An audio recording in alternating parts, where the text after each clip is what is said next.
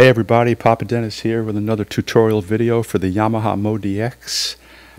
I've neglected to point out in previous videos that, most of the stuff I teach about the MODX or show you about the MODX, most of that stuff also applies to the Yamaha Montage, which is the MODX's bigger brother or bigger sister. The Montage came first and then the MODX followed. So the MODX, as most of you probably know, is just a somewhat scaled down version of the Montage. So Montage is the flagship of the Yamaha line. But the MODX is a fantastic little keyboard in its own right. And fairly quick video today talking about getting samples into the MODX. It's not hard, but it's a little counterintuitive because it uses this this button called init. So I'm in the category performance category search page, and right here is a button called init. When you hit that, you get a choice of 4 different types of performances that you can create. Init normal using the AWM2 engine, which is a sample playback engine. You can do init normal with the FMX engine, which of course creates FM synthesized sounds. You can do a drum performance or a multi/general MIDI. I've never done multi/general MIDI, so I'm not going to talk about that. And of course, many of you probably know that in the MODX, if you do create a performance, for example, using this sampling engine, the AWM2 engine, you can add parts to it that use the FMX engine, meaning your performances don't have to be one or the other. They can be combinations of the two. Very cool and powerful.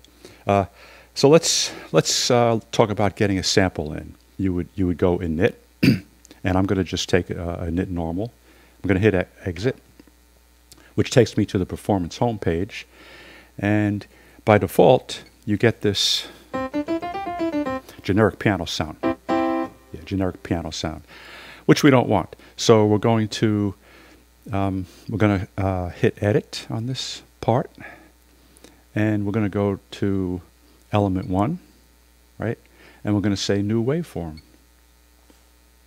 And I've got my USB memory stick plugged into the back of the keyboard, and it has only 2 wave files on it. So let's take this one called Locked Synth Sweep Up. And what you want to do is when you're bringing samples into the MODX or the Montage, you want wave files, and it'll take 44 kilohertz or 48 kilohertz wave files. I don't think it'll take JPEG files. In fact, I'm pretty sure it will not. So you want wave files on your memory stick, plug it into the back of the keyboard, and now I've got that particular sample loaded in, and it's kind of a sound effect that I use for the song Locked Out of Heaven. But that's all there is to that. Let me just show you a couple of things about it. Let's say by default it's going to center it on middle C, and the pitch will change as you move up and down the keyboard.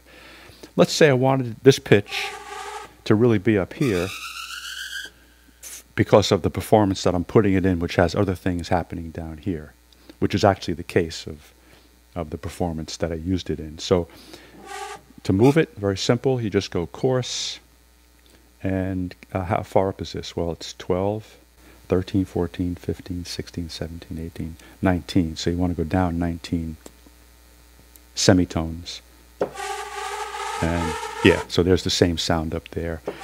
And then you can hit exit, and you typically would not want it happening below that starting point. So I'm going to have it start there. That's it. Now, let's say we wanted to add another sampled part into this performance, a new performance. I can go to part 2, say plus, You have to select init again. And now I'm going to do a percussive sample. Exit and edit. And now you've got a different screen because this is a drum type part. I think by default it'll start off like this. What you want to do is go over to drum key, and then you're gonna, and this will be off by default, I think. And you want to turn on keyboard select, and the sample that you're loading in, you have to decide where you want it.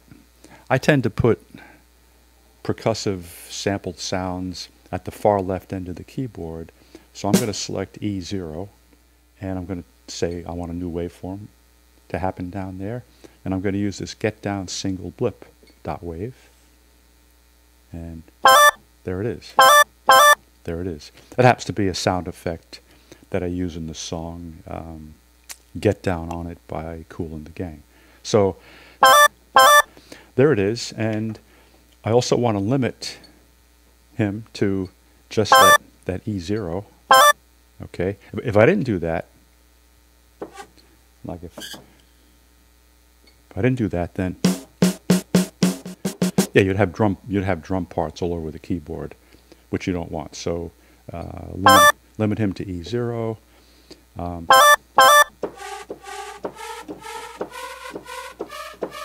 Now, there's a couple of other little features that these two different types of sample parts have. I want to show you.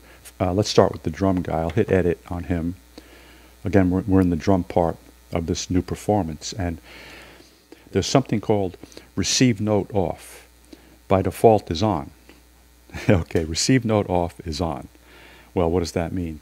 Receive note off means when you let go of a key, that's a note off signal. So if note off is on, then when you release a key, the sound will stop. But what if you want to just be able to hit a key and not have to hold it down to play the entire sound, which may happen occasionally? You can turn that off. And then, yeah, you really can't hear it clearly, but I'm just tapping the key very quickly and letting it go, and it plays the entire sample. Let me go back in, and I'll turn this guy back on. And yeah, so I'm doing the same thing. I'm tapping it and letting go. But that receive note off function is turned on. So it is turning the note off as soon as I let go, as soon as I release the note. As far as I've been able to tell, that receive note off function, if you want to call it a function, is not available for a non-drum type of part. So let's look at this guy. Part 1 is this. I'm pressing edit. Part 1 is this sound effect, and I've looked and I've not been able to find receive note off anywhere in the parameters for this guy. So if I wanted to be able to have these guys not stop when the key was released, I could not do it with this type of part. If it's hidden, buried in there somewhere, please let me know. I could be wrong about that, but it seems that the receive note off is something that's only available to you if you've got a drum type part. Now, is this a problem? Not really. It's just one of those things you need to know, I guess. Yeah. So the basic rules then. Now, by the way, let's say you have an existing performance, and I'll just pick one randomly. Doesn't matter. We'll go Long Train Running, Performance Home. Yeah, let's say I wanted to add some kind of a sample into an existing performance. Well, you do the same thing. You can take one of your unused parts, hit the plus sign, init, and then you're going to load in a drum, percussive type sample, or some kind of a musical sample or other sound effect. You pick that. Let's say we'll go with this guy. Now let's say I'm going to do a drum something. Exit. And then you hit edit immediately, edit button. And now you pick your key. Let's say E0 again. And You pick your waveform. Let's go with that blip sound again. And you're done. And if I solo this guy, there he is. So it's that easy to load a sample into an existing performance.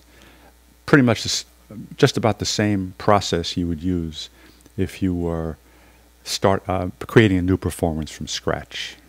So is there a button called load sample? No, there is not. But init is the function that you want. So I hope that simplifies it. If there are questions, let me know. But I think that should do it. So thanks as always for watching.